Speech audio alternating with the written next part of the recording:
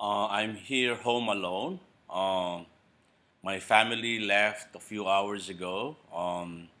The kids would go for swimming in their aunt's place in Garden Grove, and my wife will also do her preparation for cooking the egg rolls for this forthcoming get-together event on Saturday.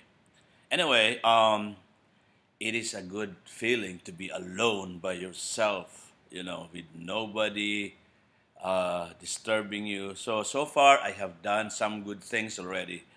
I've printed some documents sent by associates from the Philippines.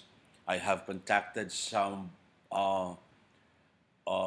government agencies here in the United States, and I am now in the process of doing networking of different non-government organizations, um, and the likelihood that I wouldn't be able to proceed to Outreach Mexico, a project that I could have started by this time, given that opportunity. Uh, but the problem really is, I was advised by some priests, some leaders, no longer to proceed to Tijuana this time because of safety issues. So once again, I am sorry to the prospect patients that we will be treating somewhere in Tijuana, uh, giving them supposedly free medicines.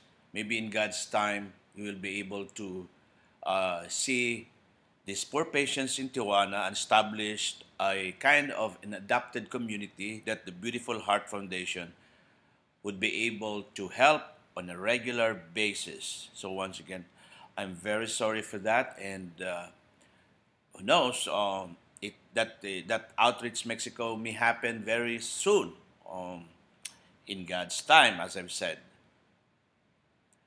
Again, thank you for watching this short video presentation.